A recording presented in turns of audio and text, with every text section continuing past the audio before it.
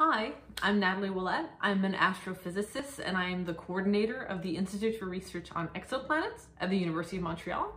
And I'm also the outreach scientist for the James Webb Space Telescope in Canada. Why did I become a scientist? So I actually grew up in a household that had lots of science going on in there.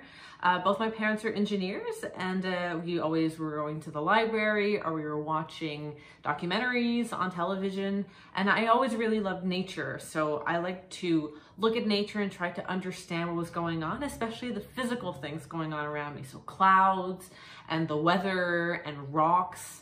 So I always knew that I wanted to observe nature as a job and understand nature more. And I really like big things in nature. So hurricanes and tornadoes and volcanoes, but also space. Space is like something that is way beyond the control of humans. And I find that really fascinating. So I knew from a really, really early age that I wanted to be an astronomer. What role did science fiction play in my career? So I actually like science fiction quite a lot. Science fiction and fantasy are some of my favorite genres of either movies or books. I watched a lot of Star Trek when I was growing up. So a lot of people either like Star Trek or Star Wars. I think Star Trek, I like it a little bit better. I find it really, really more scientifically accurate, and it's like a possible future that we might have later on. And my favorite characters in the different series of Star Trek that I would watch were always the science officers. So my favorite Star Trek series was The Next Generation, and my favorite character was Data, who was an android, but he was also the science officer. And it was really interesting to see him do science and be curious, not only curious from a scientific point of view, but because he was a robot, he was curious about the human experience as well.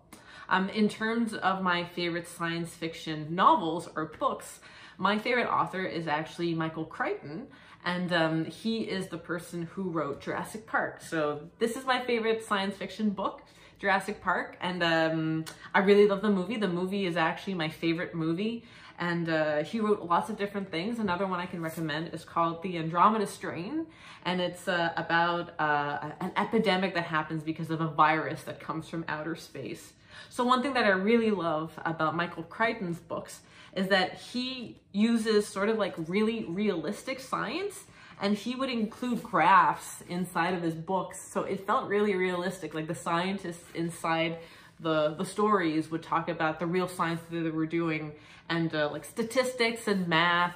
And so I felt like I had, even though it was sort of like beyond reality at that time, it was something that was close to what could really happen. So it was science fiction, but it was in a possible future maybe that we could have science reach that kind of point. If I could change a single thing in the world today, what would it be and why? So I think really the biggest issue that humanity has to face right now is climate change. And I think that it is something that has been going on for many, many years, but it is getting worse. And people are becoming more conscious of it, but we're not changing things fast enough. And I think that the Earth will be able to survive climate change, and life on Earth in general will be able to survive climate change. But life as we know it won't be able to, and humans in particular, we need a very specific balance here on Earth for us to thrive.